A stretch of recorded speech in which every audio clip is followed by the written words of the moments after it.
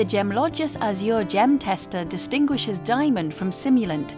It is the ideal tool for industry users who deal mostly with gemstones. It comes with a compact carry pouch, metal stone rest and lanyard.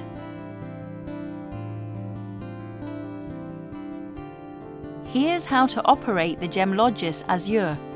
To insert batteries, press the metal button to release battery compartment and pull away from the main unit. Insert 3 AAA batteries into the battery compartment in the correct position as indicated.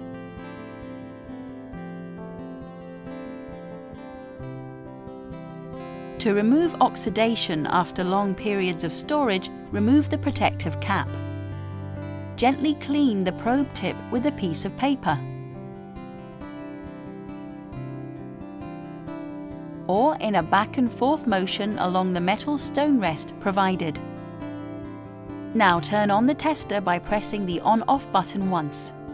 Allow approximately 10 seconds for the initial warm-up process, during which a green light will flash continuously in the result window.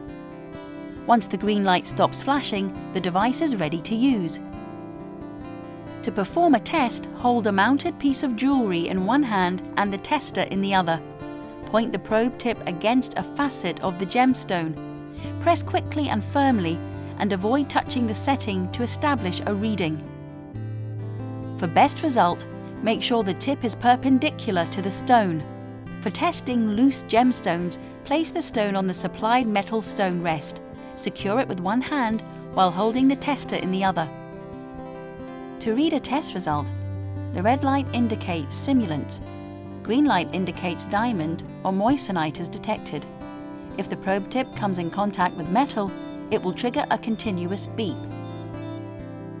The Gemlogis AZURE also communicates with Gemlogis PISTACHIO referential meter via infrared for further analysis of various simulants. For more information, please visit our website at www.gemlogis.com.